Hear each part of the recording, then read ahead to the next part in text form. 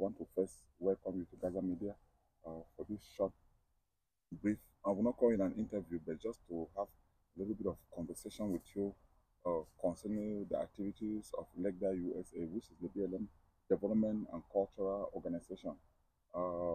Recently, the flyer is out talking about the convention that is coming on the 31st and the 31st of May and 1st of June 2024. Previous convention, we talked about the Agenda 28, the 5-year development plan, and there were issues that we were discussing. Now, the theme of the convention, or rather, the vision has changed to the 5-year development plan. Why was the change? Yeah, thank you so much, Dr. Kumba. First of all, I want to congratulate you for the great milestone you achieved, which is why we are here in West Virginia. And again, to really thank you in the midst of everything you have, your guests out there. There are so many people living, and in the midst of all that, you still showing your love for community. You are still able to pull yourself away from the people and give me this opportunity to say something about LECDA USA.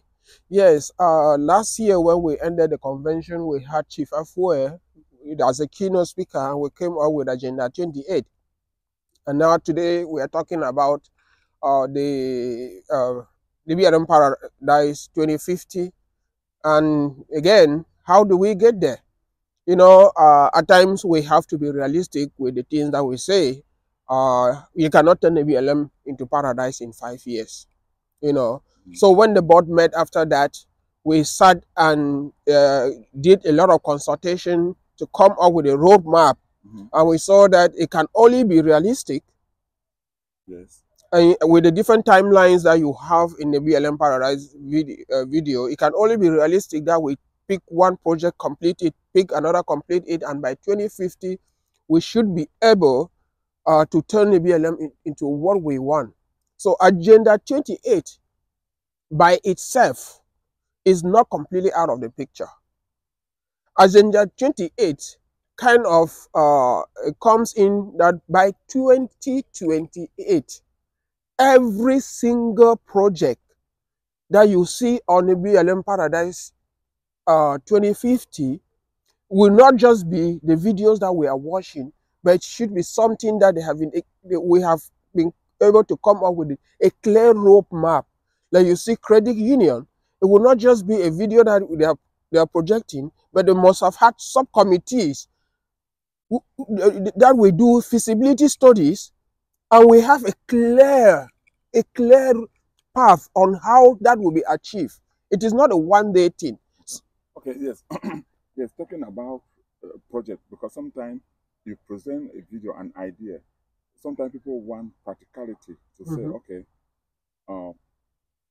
the next convention is coming. What are some of the projects that actually earmarked, concretizing that the thing, if we do this, and we are starting doing this, and this is what has already impacted, and this is an example of what we are saying.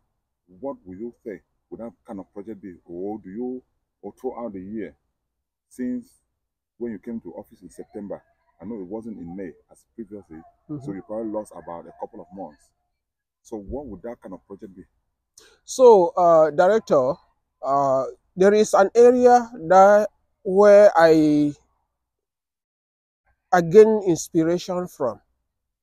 You know, we have so many fandom and village associations going on. But where I feel like we can actually tackle something like the BLM and succeed, my inspiration comes from LECDA Life. That is a project that is not owned by a Sota, Lebang, or Lewo. It is the program that is owned by LECDA USA. And you see the kind of improvement. You see how it is growing. You see how it is sustainable. And I begin to ask myself, is only a fraction of the BLM people involved in this? And so, if we can replicate that, because if you have not been able to achieve anything, if you don't have a model that you are trying to take and apply into other aspects of development, you might just be working out of imagination. But in this case, it's not working out of imagination. I've seen that Lebialem people can actually achieve something working as a unit, especially, listen, especially when you have people who are honest and transparent, who with accountability. One thing that has almost killed us is lack of trust, which comes from lack of accountability or dishonesty, because people give money. If somebody is not able to manage $10,000, you give them millions that we are talking in the sense of gathering resources towards the BLM paradise. They will simply squander it. It is in our past. I know it will take us time to work ourselves to where we gain the people's trust, but it starts from small things. And the small thing that LECDA is doing is the LECDA life. Yeah, I know for sure. LECDA life has been, I mean, it may have started in the very rough footing, but I think it has picked up momentum and is doing well. Not cutting you short, Director. Now, in the areas of what have we achieved so far since we took office? You know, I try, Director, and I'm bringing you back to this because Lebialem people, I am trying not to be one of the CEOs that come, rally people, do a public gesture to say this is what I'd achieved, and then run away. If I were to do that, we have enough money in the coffers of LECDA USA that will have done a gesture, gather people and say, hey, Gaza media, this is what I've done. That it is not a bad thing, you know, but it doesn't move us forward. I want us to move past a CEO coming to gather a few $50 from left and right, go do something, and that is the end of it. And then the next CEO comes and goes back to the drawing board. I am trying to, with the board, together with the board, we are trying to put an end to all this. Recycling. If it can happen, but it shouldn't be all about it. Where we live in West Virginia, if you go to, there's a lot of forest here, but trust me, if you go behind the scene, you will see that the people here, they already know how some areas of the town are going to look like even 20 years from today. It's not something that you get up. That is the kind of, and if I end up as the CEO of the BLM without realizing a single project, but being able to have a roadmap, create a structure that the next CEO comes and just they get into implementation. Right now, there is no structure in a BLM. There is no structure with regard to the future of a BLM. If you ask, as I sit here, other than the video that I projected, which we are now going to sit and see how we can piece it together to make it into realizable project. You know, other than that, there is nothing. Yes, that means we lack kind of something like institution. Yes. Even the next person coming in, you can just say, okay, everything has already, these are the guidelines, this is what we have to work on. We'll not come in and begin to think of what to do. I get that. Yeah, you mentioned about gathering the $50 annual payment. It has been a challenge, and I remember in the last convention, it was proposed. I don't recall if it was ever adopted to $125.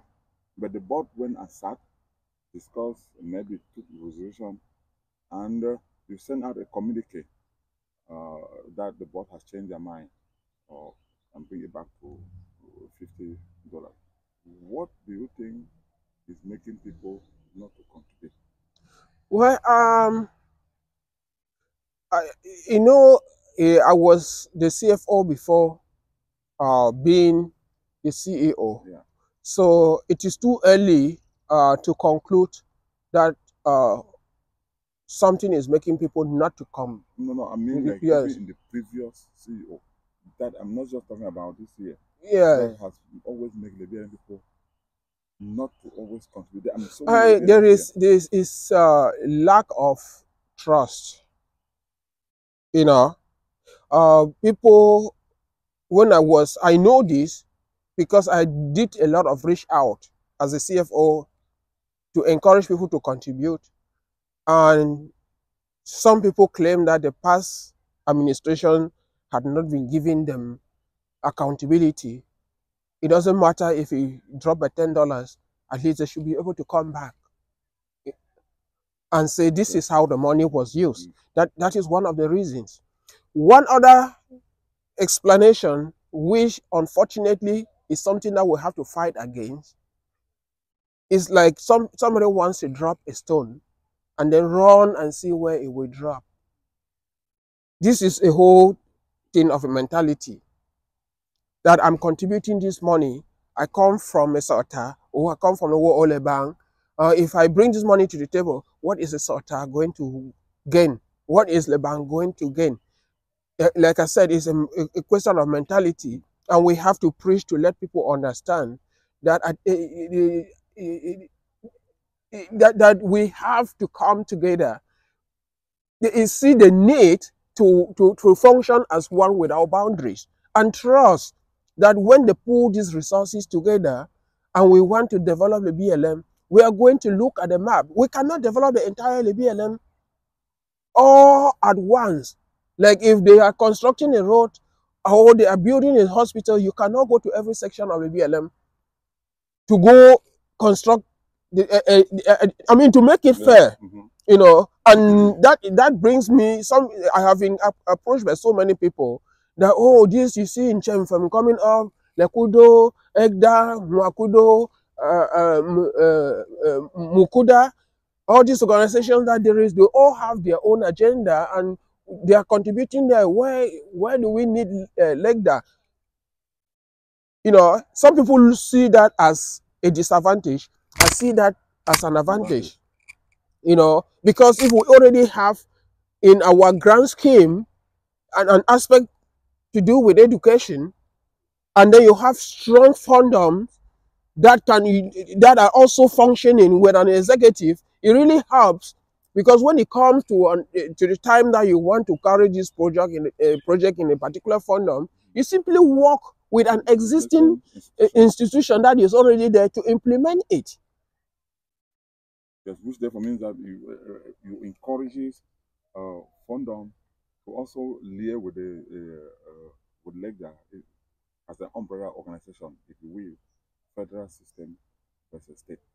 Absolutely. If you are a father, you are not a strong father if you have weak kids. Right? You don't pray that your kids should not be strong because you want to remain strong as a father. You pray that your kids should be the stronger your kid, the more you are.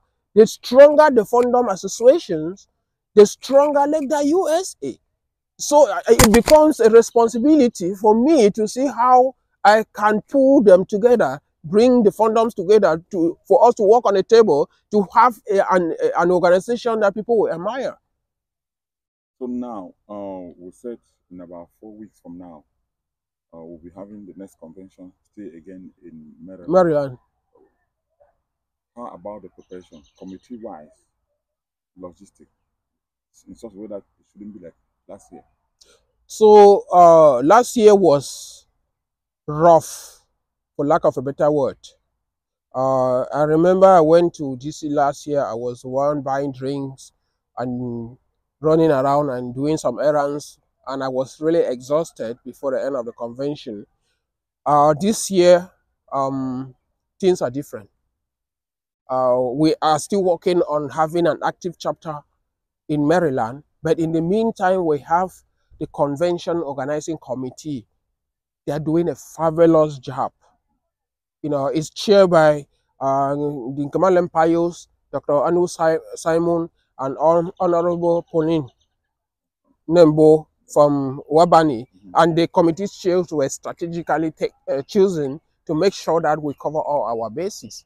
You know, so we are planning, and one of the things that they are doing is that all the chapter and fundum chapters within the DC, they are visiting their local meetings. They have gone to Lekudo, they have gone to Mwakudo, they will be going to Esota today. They go give a presentation selling this 2050 agenda and creating momentum. You know, these are the things that they are doing. And Friday, I want to seize this opportunity to really put it out there. It is high time we don't limit the development of Lebialem in the hands of adults. We try to get the youth with the technology that is out there. You know, if you go out without the youth, you are gonna be stuck because there are some technological challenges that they have to break through. So we need the youth. And if you are building an organization like this, you want the youth involved for sustainability. So when we sat and we brainstormed on this, somebody came up with the idea of a, a soccer tournament, you know, or a soccer match on Friday, and that is done. They are already printing the medals. They will order a trophy, and it will be no less than $500 in the trophy. And we will gather the youth from the BLM. We are not saying it's what should play the bank. No, they get the youth from the BLM, have two captains, they fall behind two teams, and they play an entertainment match to grace Friday evening before the barbecue. But most importantly, that is going to give our youth the opportunity to network among themselves. Somebody from Minnesota can be in the same team with somebody from Wabani. They exchange phone numbers, and that trophy will be handed to the youth on the evening of Saturday to the winning team. You know, and that will also help pull the youth to come, and we all sit in the same hall. Okay, Mr. CEO. Before we wrap up, at least the development due for this year remains $50. Yes, speaking to that, that is the minimum. When they presented the Lebialem Paradise Vision, the package that was adopted by the General Assembly came together with a breakdown of $125 a year, and they were targeting 2,000 people. Now, when we launched it, originally the spreadsheet was designed for the 125. You know, we at the board. The board is made out of fandom and chapter presidents. So you take feedbacks from those people. So when they went, the first thing is that people were not prepared. Not everybody. 125. And not everybody who was prepared could afford the 125. So you see that you don't raise the bar. Like right now we have Chief Afwe in the Hall of Fame contributing $1,000 in addition, and you're going to have people at that level. But trust me, you are still going to have people from the BLM who cannot even contribute the 50. And so strategically, you don't set the bar and say it must be here, and then you make it impossible for people who are willing but cannot reach that level. That is why we say, you know what, we have already put things in such a way that you will have the 125, you have the bronze, the silver, the gold, the platinum, and the Hall of Fame. People who get inspired, they can contribute into any of those categories. But in the meantime, it's good to have a minimum where people can feel. I mean, at $50 in America, you really think that anybody who is inspired should be able to give $50 without struggling. It is the minimum is 50, but we still encourage Lebialem sons and daughters to buy into this. The many people we have, the better. So we can actually build the funds that we need to begin implementing the 2050 vision, the Lebialem Paradise vision. So thank you. Thank you for taking a little bit of time to explain some of this issue affecting us, the BLM community here in the US and also at home. We'll be waiting for more updates as the convention time approaches. Again, thank you, dear viewer, for staying tuned to Gaza Media. My name is Enes. I'm the anchor for this morning. Again, have a good